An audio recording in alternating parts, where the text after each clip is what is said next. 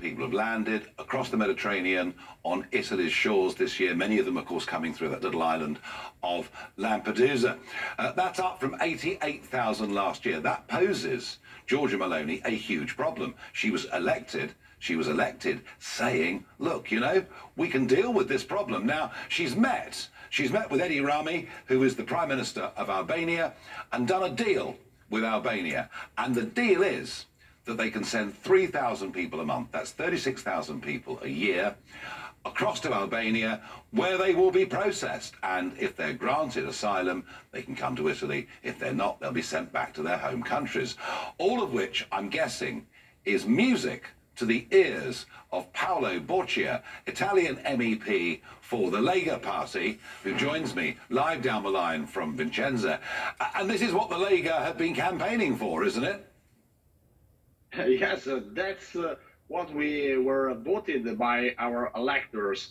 I think that after a long period with huge pressures on the Mediterranean side, finally we were able to find a common sense solution in order to externalize procedures for asylum seekers, in order to know in a clear way who is seeking for better wages or maybe for better protection from European member states' welfare systems, and people that are running out from conflicts, from wars. So yeah, I mean, I get this is a good idea. But Paolo, I get the logic. I get the logic of what you're saying. But here's the problem: 3,000 a month, when over 10,000 a month are arriving.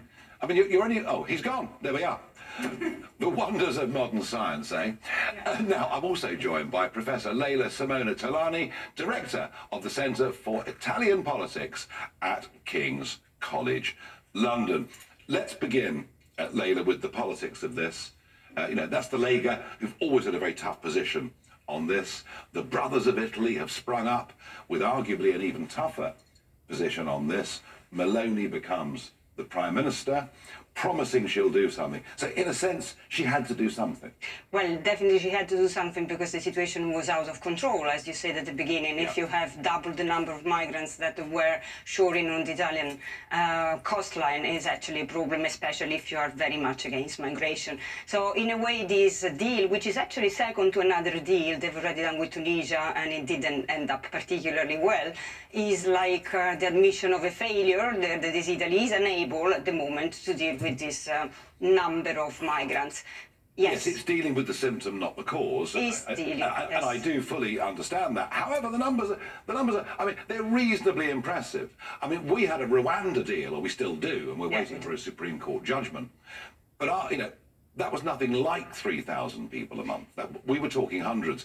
But there's a very big difference here, isn't there, in a sense? There are some differences. I'm totally sure that Ms. Meloni, she took some lead from the UK, because she obviously has been talking with your Prime Minister about it. But there are many differences. The most important one is that basically the refugees or wannabe refugees that will arrive in Albania, then they'll have their application processed there, but then they would be allowed to come back to the EU, to Italy, to stay as refugees if their application is accepted.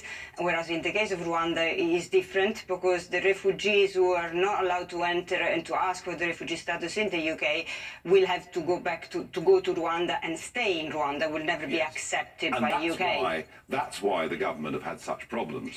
Absolutely. With the European Court of Human Rights, and indeed the British courts interpreting it. So I wonder, with this deal, where the Italian Navy, or an equivalent, will pick up boats in the Mediterranean, in Italian waters, take them straight to a port in Albania, because that's the plan. That's the plan. As it's been hatched, processing there, and then if they pass, they come to Italy. If they don't, they get sent back to their home countries.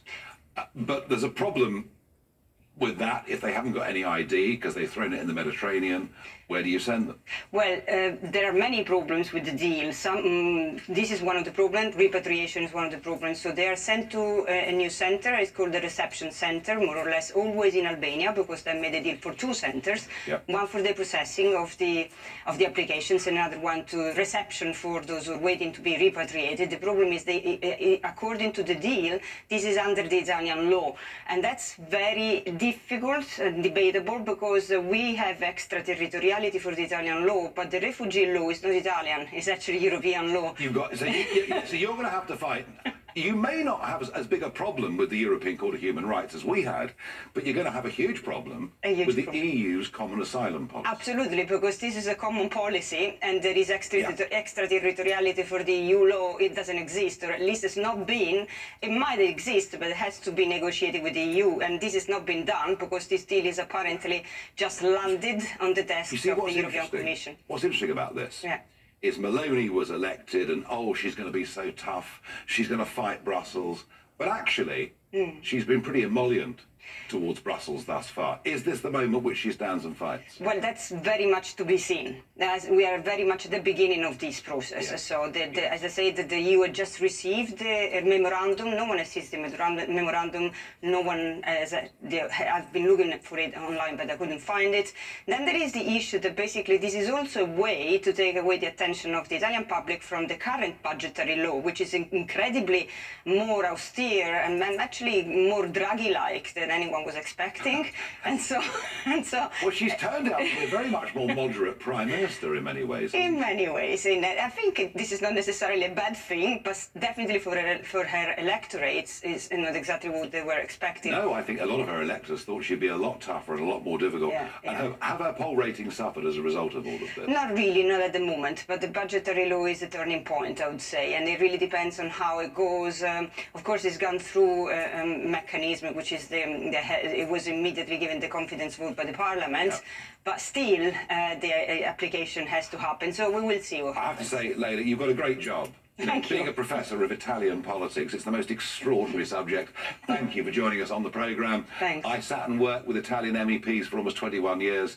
I have to tell you, it was virtually impossible. It makes British politics look really very straightforward and very easy, especially on days like today where we've had the King's speech. And I bet that one man that absolutely loved the pomp and ceremony, well, he's sitting right next to me now, and it's Sir Jacob Rees-Mogg.